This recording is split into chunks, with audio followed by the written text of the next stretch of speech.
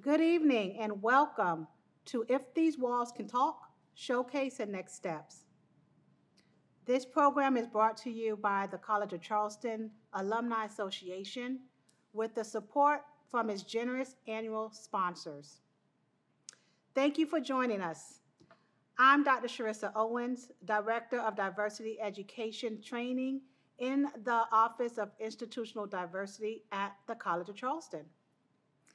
It is my honor to moderate a discussion among distinguished faculty and alumni panelists, including Dr. Anthony Green, Director of African American Studies at the college, Dr. Shannon Eves, Assistant Professor of African American History at the college, and Olivia Williams, class of 2015, who also received her MA in History last month from the college.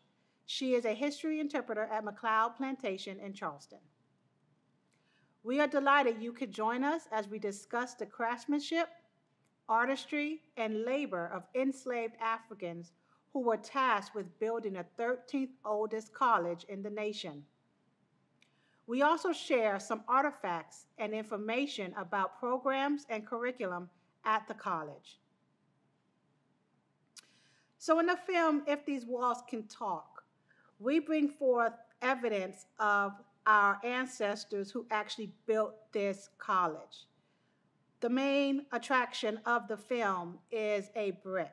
In that brick, you guys can see the excavated fingers prints of enslaved individuals who actually built the college. This particular brick is actually what started the conversation of not only creating a film, but also the actions of how to embrace our history and how to support and elevate African American students, faculty, and staff. This particular artifact is not the only artifact. This artifact is an example of what is seen throughout our city.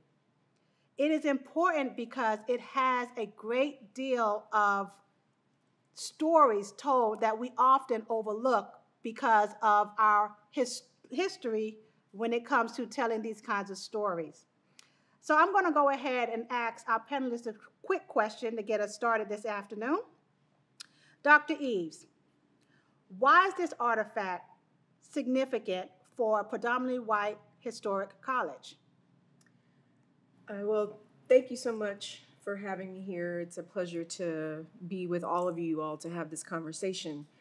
I think that an artifact like the brick that we just saw is so important, particularly for a predominantly and historically white institution, because it reminds us that we cannot separate our country's legacy of slavery from any institution that exists here, that the labor of enslaved Africans is in fact foundational to the founding of our nation and the founding of our oldest institutions, like the College of Charleston, as you mentioned, being the 13th oldest college in the nation. And in that way, slavery, the experiences of enslaved people, is not just African American history, but it is American history. Right. It is the College of Charleston's history. Right. And if we want to finally have a full conversation, a conversation that can bring about reconciliation, repair, restoration, if we want to be able to have a conversation where we can facilitate an open and welcoming environment, one that breeds diversity at our college, then we have to acknowledge this history. We have to have conversations about this history. And so I think that, for many people, it does take something tangible like a brick, Right. to really help them wrap their minds. And so this brick, I think, is important because it can help us facilitate those, those very important, and I would even argue well overdue conversations. I agree. And those conversations are rooted in the stories, right? Because without the stories of what our ancestors left behind, we don't get a full picture of our American history. Mm-hmm. And somebody who speaks to those stories on a daily basis would be Miss Olivia Williams. Olivia, I would love to hear your thoughts on why the brick is significant for a predominantly white historic college. Definitely, and thank you, Dr. Owens, for having me on this panel. So working at a historic site where we do center the enslaved narratives, having that brick be found at the institution that I graduated from twice really speaks to why I do this work, because there aren't a lot of institutions, whether it be cultural, historical, or colleges, that are speaking to this really difficult history.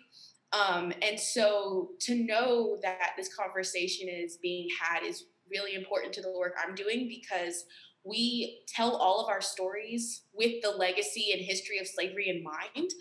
And we actually have a brick here with 3 children's fingerprints in them, and those were from enslaved children. And enslaved children were commonly used to hand make bricks on plantations. And so I think it just further aids in the story. And it is an uncomfortable history. I mean, that's why my sweater said history should make you uncomfortable, because yes, it's uncomfortable and it's difficult, but it's important to know that slavery didn't just, and doesn't still just impact plantations, whether it be rural or urban, but it impacts colleges and cities and buildings. And the College of Charleston, being a predominantly white institution, unfortunately, the histories that surround slavery and African American history don't get talked about or told enough. And I think with the finding of this brick with that tangible evidence makes it possible to not deny it anymore, to bring that conversation to the forefront. And I'm just happy to work at an institution that can supplement that with facts, with artifacts, with evidence of our own as well. Absolutely. As you were speaking, what is difficult is the fact that this story, this part of our history has not been a part of the College of Charleston's history as it should be. It has not been a part of what we even learn in school, whether it's K through 12 or higher education. I think the fact that we came across this, the fact that our institution has backed the film and these conversations, and we're going to discuss a little bit later some of the actions, are steps that is going to propel the College of Charleston to be a leader in this space. And I'm going to tell you why. There's 2 reasons. I have a great deal of faith. One is because of where we are. The College of Charleston, this regional location primes us to take that position. No other institution should be a leader in this space except for us. 2, it is literally on our grounds. It is literally being unearthed, whether it's a brick or a slave badge. Recently, this past spring, we've actually had some students participate in their coursework, and part of their coursework includes doing archaeological digs. And in one of their opportunities to do so, they came across an actual servant's badge or a slave badge. This slave badge speaks to the presence of enslaved individuals at the College of Charleston in the land that we are in, that we occupy at the College of Charleston. It actually outlines the city, which you can see vaguely, but it's still there. You see Charleston, you see the year 1853, and the slave badge or the servant badge will also indicate the person's job or position. That was to protect that individual as they went about the city in different spaces. And this is just what we've come across haphazardly. Imagine what we can do as an institution if we are intentionally bringing this forward. I'm going to go ahead and ask the same question to both Dr. Eves and Olivia. We have that brick. It was found near the campus, so we understand that it's definitely part of the city of Charleston. But the significance of finding that badge on the College of Charleston campus, why is that so impactful in your work, Dr. Eves? I think it's so impactful. Again, I'll reference something that you said a second ago, Dr. Owens, about the city of Charleston and its significance and the College of Charleston's place within that. You know, the College of Charleston is like you said, should be at the forefront of telling stories about slavery and enslavement, because there is no city that was more significant to the forcible importation of Africans into this country than the city of Charleston. You know, more enslaved people came through the ports in this city than any other city in what would become the United States of America. And so finding this slave badge on our campus shows that the College of Charleston is not separate from the larger city of Charleston, but it is in fact of the city of Charleston. And so the same way that the importation of Africans was taking place here in the city of Charleston, the same way that the forcible labor of enslaved people was happening in the city of Charleston, the same way that the exploitation of Africans was happening here, that means that it was also happening on the College of Charleston's campus. Right. If it were not for the enterprise that was African slavery, the College of Charleston would not exist. Right. The earliest benefactors who donated money to create the endowment that would start the College of Charleston, many of them did so through either money that they derived from the sale of enslaved people, or whether it was by requesting that their enslaved people be sold in their wills, right, and then that money be donated to establish the college. So that's how many of those original donors that was the pathway, right, that they were giving their money to.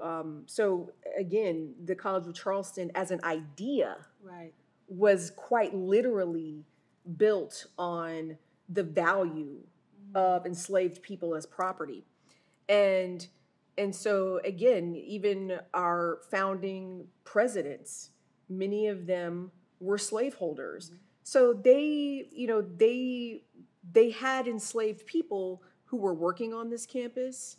Right. Students were being served by enslaved people, mm-hmm, on this campus. As we know, enslaved people built buildings. They lived. We have evidence, mm-hmm, of slave quarters that exist on our campus that people walk by every single day and probably aren't even aware, right, that that's the landscape that they're navigating. Right. And so I think that, again, having this tangible object shows us that we can't think about slavery as separate from the College of Charleston.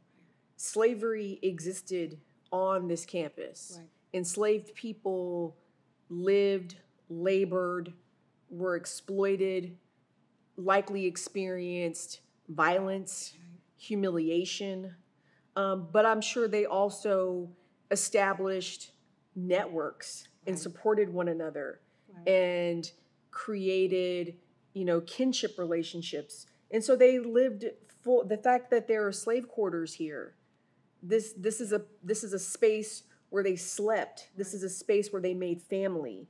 This is a space where they loved one another. Mm-hmm. And so in that way, they are a part of College of Charleston history. Well said.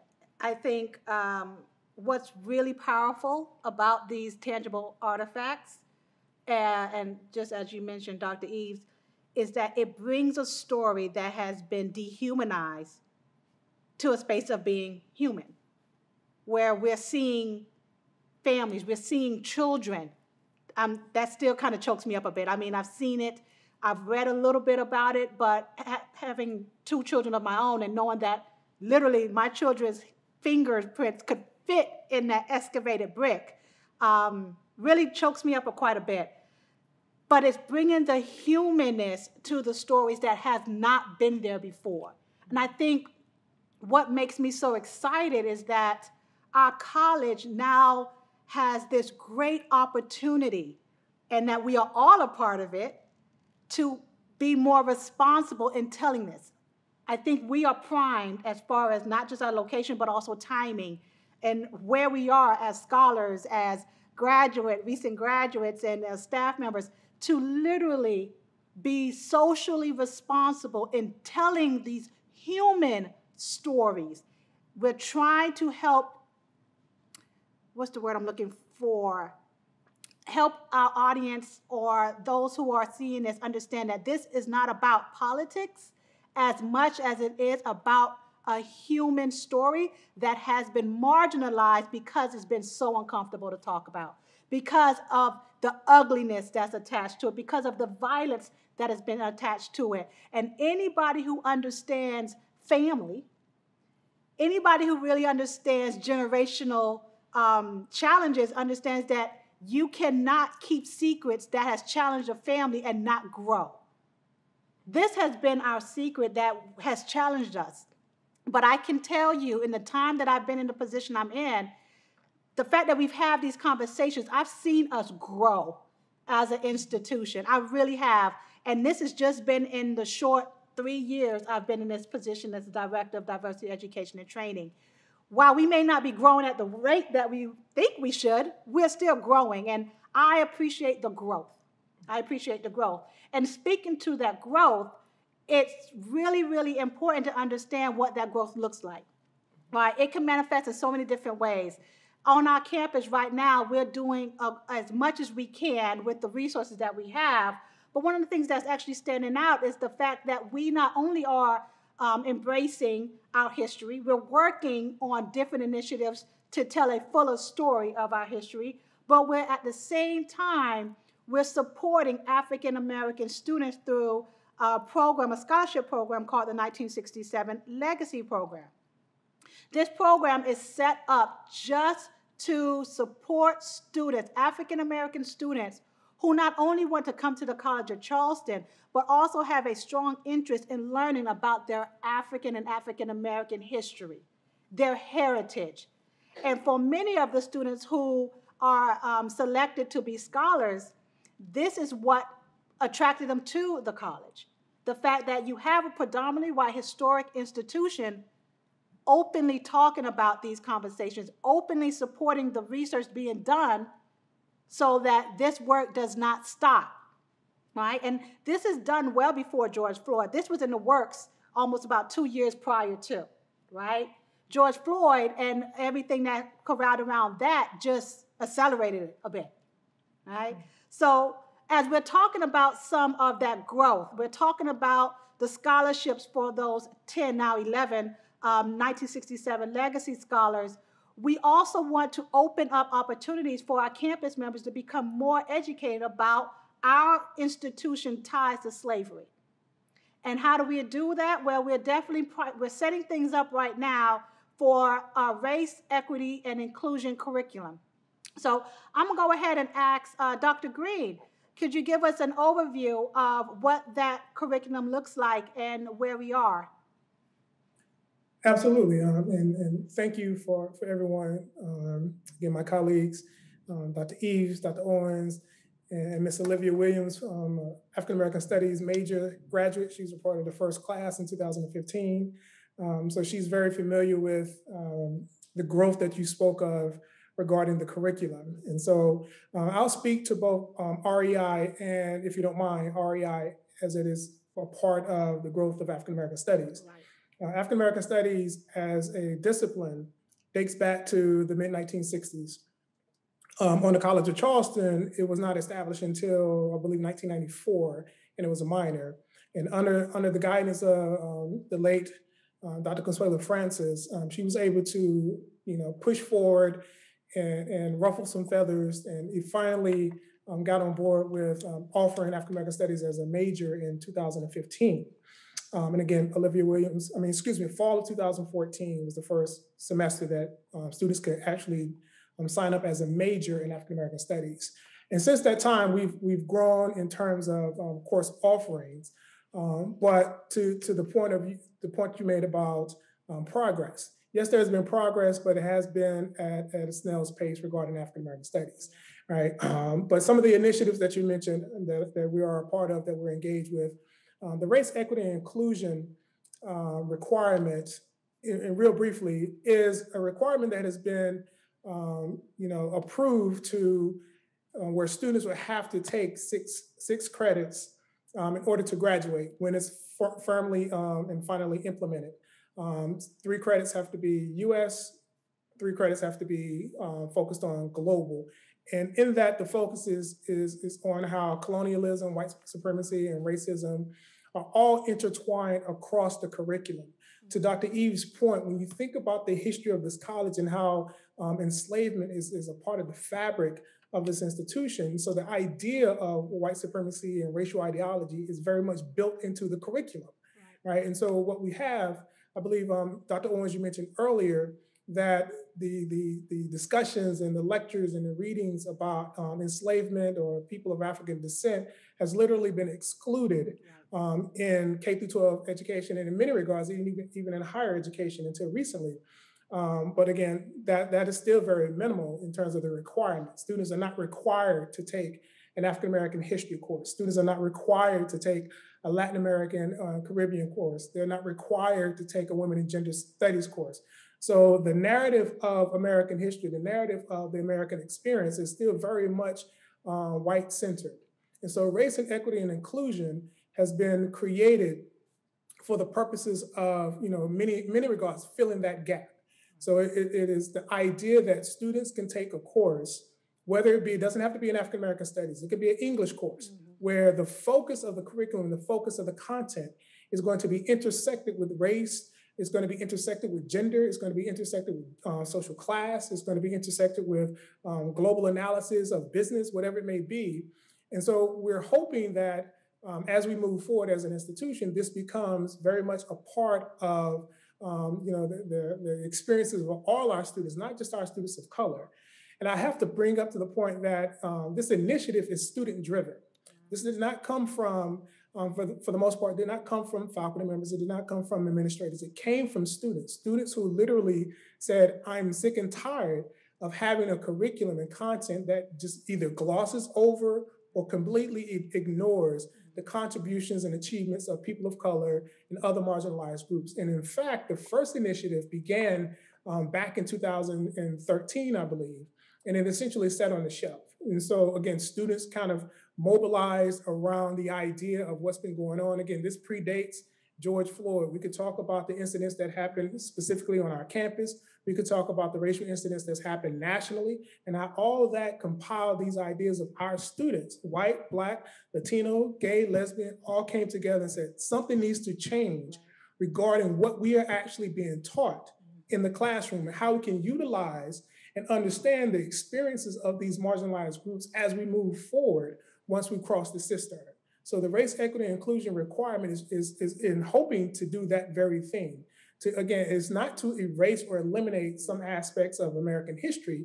It is actually to be more inclusive of what not only American history is, but how other people of color and other marginalized groups have contributed to that history and how they're continuing to contribute to what's going on in contemporary America.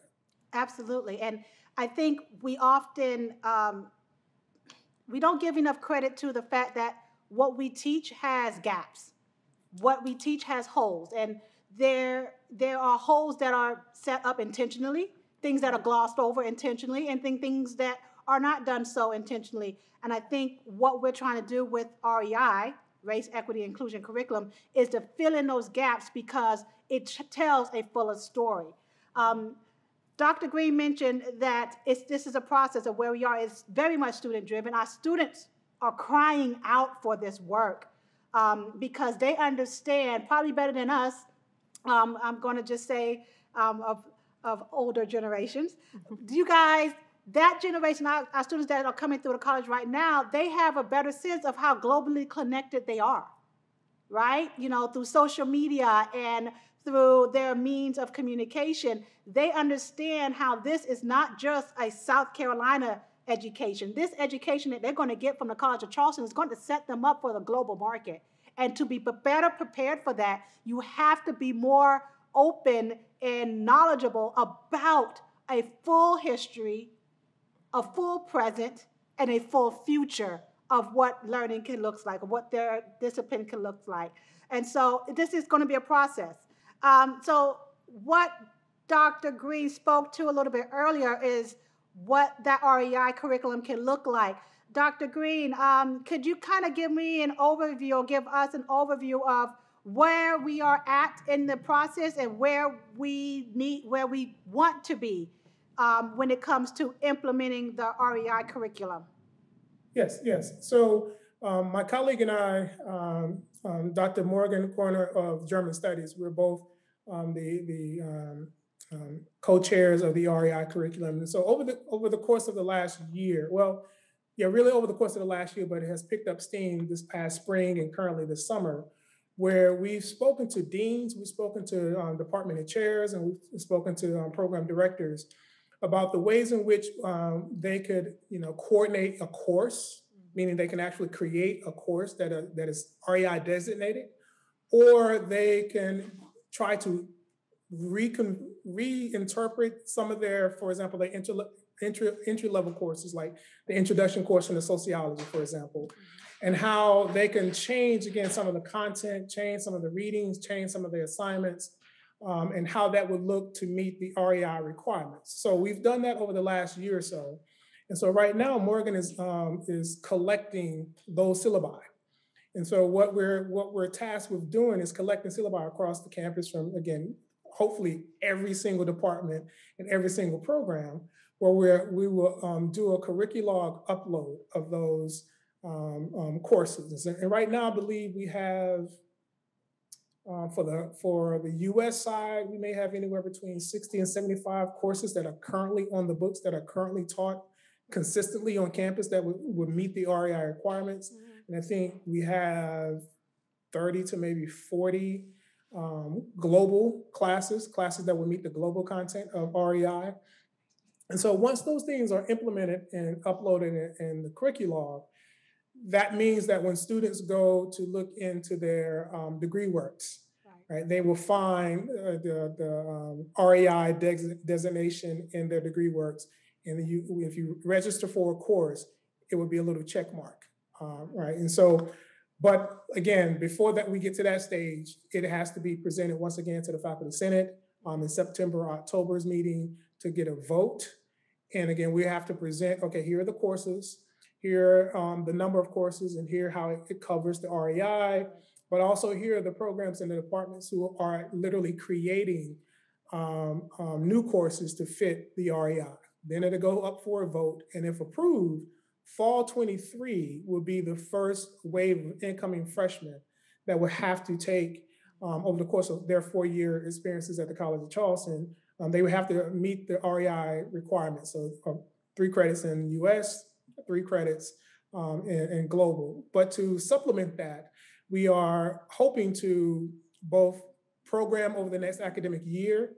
African American Studies is leading that charge to offer up lectures and talks and panels, bringing in scholars across the country who are doing some of this type of work where they're showing how you can, quote unquote, decolonize your curriculum. And again, one of our own colleagues here at the College of Charleston in English, Dr. Simon Lewis, he retweaked his English 110 class. And so he didn't change the type of assignments that was given. He didn't change the number of assignments that were given. What he did change was actually have all of his students read and discuss African-American authors as opposed to primarily white authors. And that was just an example of how you can kind of change your curriculum. You're meeting the same criteria that's been had down by English, the number of assignments, the core assignments, the assessments and all of those things. He just changed the content of what they would read or who they would read and the writings that were put forth. And so we're showing, hopefully over the next academic year, we bring in scholars who show examples of that in philosophy, who show examples of that in business curriculum, who show examples of that in biology, astronomy, you name it.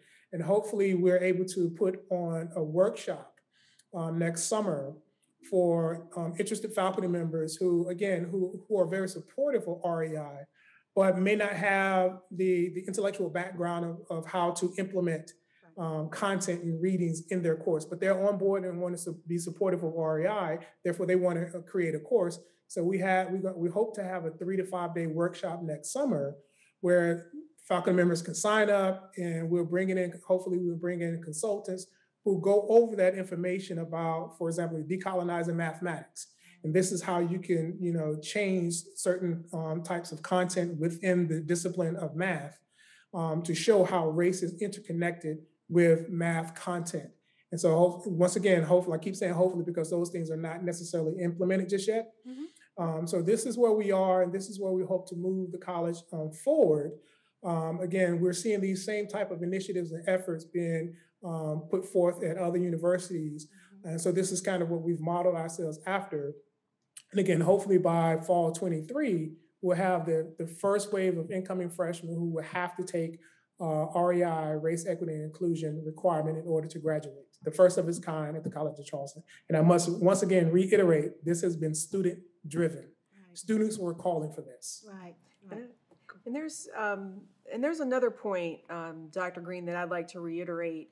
Number one, I just want to thank, as a colleague, just want to thank you for the work that you've done to raise this issue, to keep raising this issue. As you said, this has been something that has been on the table for a long time.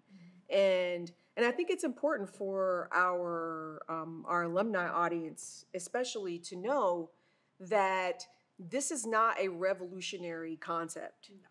That universities across the country have had curriculum requirements like this for, in some instances, decades. Right. And so the time is now, because of all the things that we've talked about up to this point in this conversation, mm-hmm. that the College of Charleston not only join the pack, mm-hmm. But get itself on track to being a leader, right. in these sorts of initiatives. Yeah. And so I am very hopeful, and that the work of Dr. Green and others will finally come to fruition. Yeah. Because it is so long overdue and so necessary.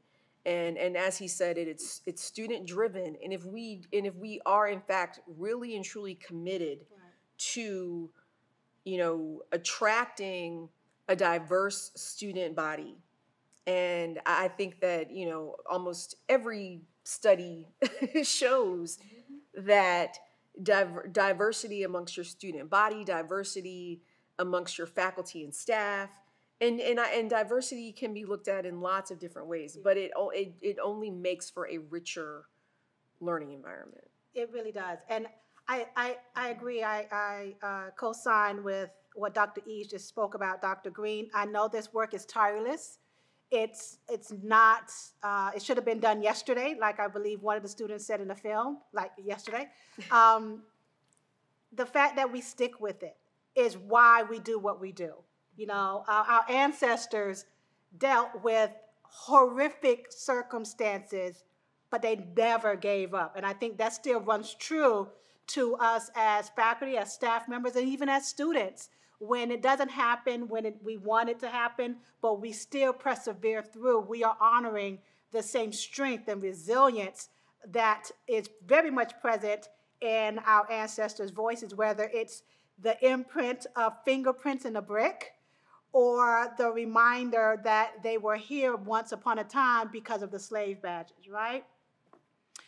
It's also a part of growing as an institution.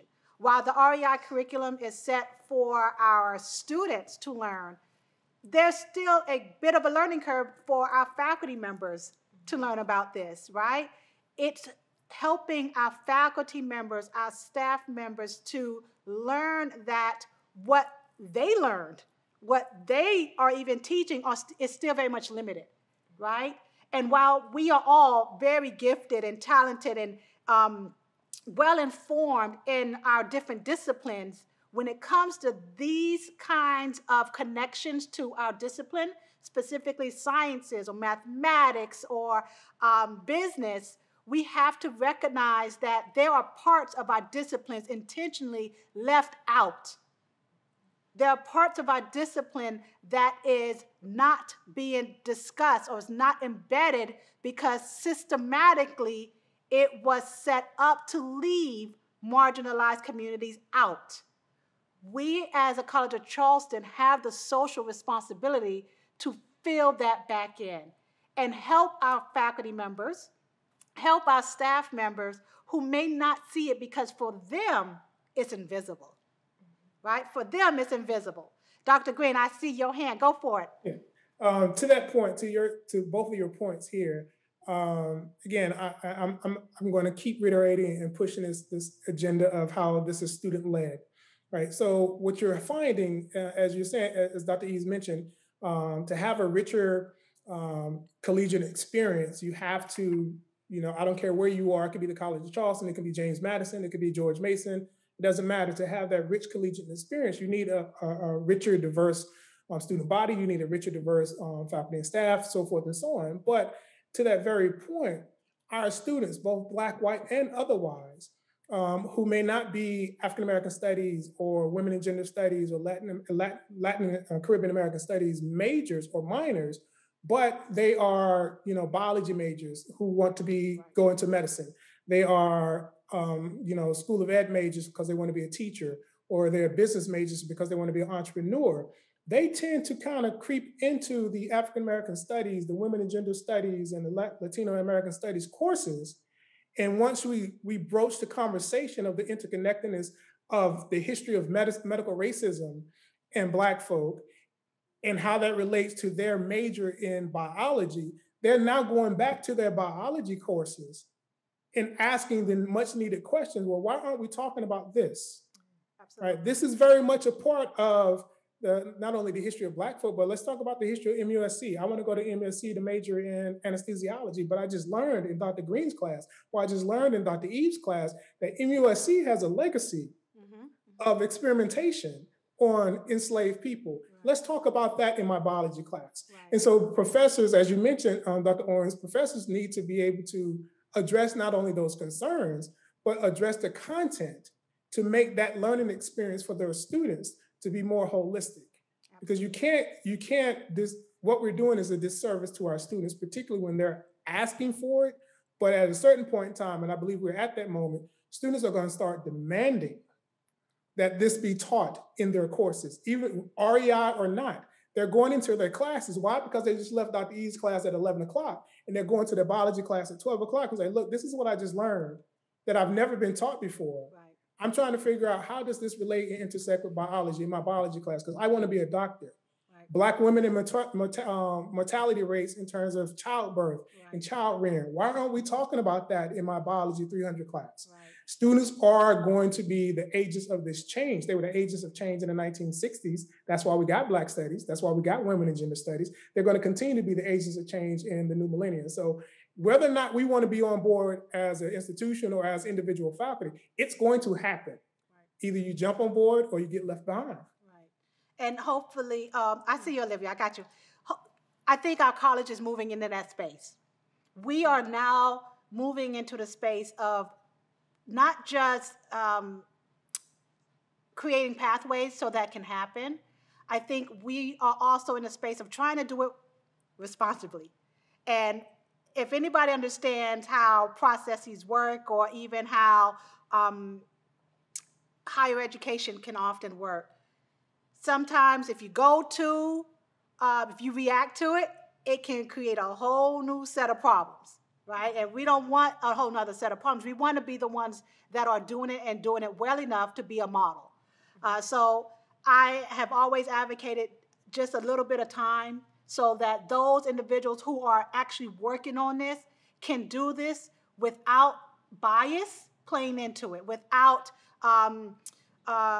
being clouded in their thinking, but being more responsible and having different voices and different perspectives, part of the change moving forward. Our institution is very diverse, but it can definitely improve in that area as well. So I'm going to go ahead and pass the torch on to Ms. Olivia Williams. Go ahead and share what you wanted to share, and we'll begin to wrap it up after your comments. So I just want to speak to kind of what everyone has said, just from a student's perspective, especially with the diversity aspect of it, and just how Dr. Green was speaking to more disciplines need to talk about this, because of course, I was an undergrad a few years ago, but it was even more limited then because Dr. Green's class would get full so quickly. So if you didn't get into his class that semester, then it was like, oh, you just missed out. There really weren't many other opportunities. And I didn't have the fortune of having Dr. Eves. She wasn't there when I was an undergrad, but at that point, it was actually Dr. Powers. And his classes would also get full very quickly.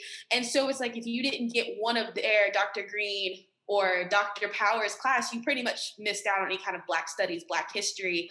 And so that's why I think it's very important to reiterate what Dr. Green was saying about it not just being on the shoulders now of Dr. Green and the African American Studies department, and then Dr. Eves being the only Black history professor at the College of Charleston.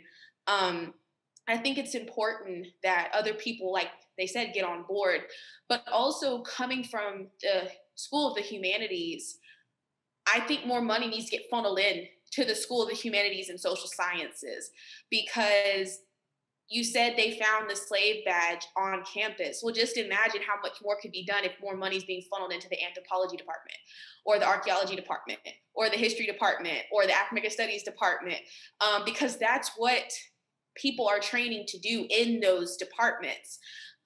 We've had people from the historic preservation department come out to McLeod and help us discover stuff about our history, people who haven't even graduated yet. So not only is it going to help tie in the history at the college, but that's giving them hands-on training for their future jobs as well, to be able to say, oh, I excavated and look what we found, these artifacts that help tell the history of the college. And so I think that's also a really great start giving money to the people who are the students who are actually doing the work. Like Dr. Green said, these are students. When I was at the college, I remember when there were protests every day on campus because of who they chose as the new president of the college. And people were very outspoken. They weren't afraid to say, this is not right. This is what should change. And I'm very happy to hear that has not changed since I left. And I think that funnels into the graduate school as well. I think money should be given, resources should be given to the history department, the public history department, and any other type of science, social science and humanities, because we're the ones who are leading the charge. We're the ones, like I work at McLeod. And if it wasn't for my history degree and public history master's, I wouldn't be prepared to be here. Right. And I wouldn't be prepared to tell these very important stories about enslaved people, enslaved narratives, fingerprints and bricks. So I'm very grateful for my education, but like Dr. Eves and you, Dr. Owens and Dr. Green said, more could be done. There's a lot more, especially with these new generations of students who are coming in. They want to see people who look like them. Right. Whether it be Black people or Latin people or Asian or whoever. Like I said, Dr. Eves is the only Black history professor at the college. Like that's just unacceptable. There needs to be, because all of it can't fall on Dr. Eves. But from what I've heard, at least she's doing a great job. So shout out to you, Dr. Eves. Like everyone is so excited about you teaching your African American history course.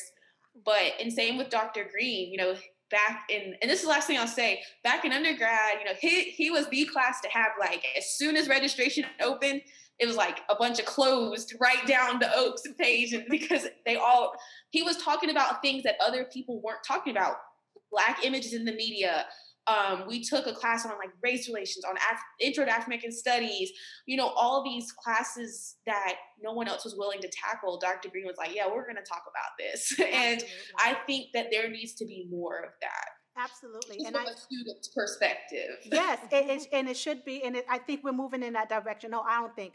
I have confidence that we are. We are calling on our allies, our white brothers or sisters, our Asian, our African, our allies to take hold, to help shoulder this work. It should not just be on the responsibilities of the faculty and staff of color to do this. If you're uncomfortable learning about this, that's kind of where you need to be to break down some of the biases and misinformed ideas and information that has been taken on. Our allies need to step up, right, at the College of Charleston, whether it's our staff members, our administrators, our faculty members, and even our own students. This is where we look for that allyship to come to fruition, right? And I say all of that because we are right around the corner from a very important day in our history that many people don't really know about, which is Juneteenth. And what's really important about Juneteenth, of course, if you don't know, is that it is the day that enslaved individuals were informed of their emancipation, not necessarily the date. They were informed, and so we celebrate that as the Black Independence Day. And in Texas, it kind of went from there. I would honestly say that the fact that many people don't know about that, we don't give it the celebration that we should, it's part of why these initiatives are warranted. With the 1967 Legacy Program, the students need to know, if they don't already know about Juneteenth. When it comes to REI, they need to make those connections as to why we celebrate the sacrifice of our ancestors, as well as all the many achievements that has come through those bloodlines and is still present today on our campus. So when it comes to the walls, If These Walls Can Talk, the documentary, I understand it is extremely uncomfortable. As a person of color, Black person who is not originally born and raised in Charleston, South Carolina, I constantly feel that I am just an outsider looking in, but there is a part of me that is still very much a part of that community because of those ties that we share in relationships as far as our ancestors go. When this moves forward, I think our students are screaming that we continue to move forward, if not accelerate this process, right? Our faculty members, particularly African American faculty members, are screaming for more leverage, more support, so that they won't be the only ones shouldering the responsibility of this. Our institution needs more to bolster the work of our existing students and staff and faculty of color by helping support our allies, our faculty, staff, and students who are white, who are Asian, who may not necessarily be tied to the community that we're speaking of right now. So as I wrap this on up, I'm going to do a quick round robin. Is there anything, Dr. Eves, you would like to share before we close out? I would just like to say that I think that the power in this documentary is that because I know this story. As a slavery scholar, Olivia, you know this story. This is the work that you do every day. But this documentary is important because it can open up the eyes of not only members of the Charleston community, but also it can be an invitation to our alumni and the people who care deeply about the College of Charleston. Right. And it can provide them with an opportunity to, because they also have a very powerful voice, and so when we think about allyship, I want us to also focus on members of our larger Charleston community, as well as the extended College of Charleston family. And so, you know, for alumni who are going to see this, if, you know, these are the stories that you want to see told, and if this is if moving the college in this direction, if this resonates with you, you know, show your support. Let your voice also be heard. So Yes. that would be my closing. Those are my closing Absolutely. thoughts. I love that. Thank you, Dr. Eves. Dr. Green, closing remarks. Nothing more than just a thank you for this platform and creating the space to have these conversations, particularly targeting our alumni. I would like to think that many of our alumni, particularly predating my time here, may not be aware of the implementation and the growth of African American studies and other things that are going on with the college. But also, we'll just kind of reiterate the point of the significance of our allies across campus. The work that's being done, the work that has been done, can't continue to rest, as you said, on the shoulders of Black and Brown faculty members, Black and Brown students. That is another, you know, both psychological and emotional burden that, you know, you have to endure. We do the work because the work needs to be done. But in order for systemic and institutional change to occur, we need the powers that be to be on board with not just, you know, vocal support, but actual implementing policy. And to Ms. Williams' point about funding, that's a good place to start. Most, if not all, of the initiatives that we've discussed moving forward, initiatives that will come about organically in the next couple of years, would not have much institutional impact unless it's supported not only by the administration, but it's supported by funding dollars. You want more Black students at the College of Charleston, you have to put money behind that. You want more Black faculty members at the College of Charleston, you have to put money behind that. Otherwise, we'll be dancing in the same circle, having the same conversation 2, 3, 4 years down the road. Absolutely. Thank you. Absolutely. I agree with everything that you said, Dr. Green. And again, we are taking steps. We just need to continue and make sure those steps that we are taking are sustainable. Absolutely. And more importantly, help support our allies to do this work. It cannot be, and I keep saying it cannot be on our shoulders. It cannot be on our shoulders. Miss Olivia, closing remarks, my friend. I just want to strongly agree with Dr. Eves about how impactful this documentary is going to be, because doing what I do, I meet people from all over the world, all over the country, and it's always really interesting to me to see how little people actually know about the history of slavery and its legacies. And I think that it's going to start a conversation that some people may know nothing about, may know a little about, but I meet people every day who are like, wow, I had no idea. And I just think that even this conversation we're having is going to be really impactful and just bring a lot of light to the College of Charleston's history that has been otherwise dimmed. And I'm just really happy to be a part of it, because this is what I do every day. I love telling this difficult and underrepresented history, especially as it relates to women and children, because I think that Black women's history is often diminished, if told at all. And same goes for enslaved children as well. And so I'm just very thankful you asked me to be a part of this, especially alongside two incredible scholars like Dr. Eves and Dr. Green. So that's all I got. Just thank you so much. Well, thank you so much, Dr. Green, Dr. Eves, and Ms. Williams. We can't thank you enough for sharing your incredible insights with our audience today. We look forward to continuing this discussion. On behalf of the College of Charleston and its more than 97,000 alumni, thank you for joining us. Have a wonderful afternoon, morning, or evening.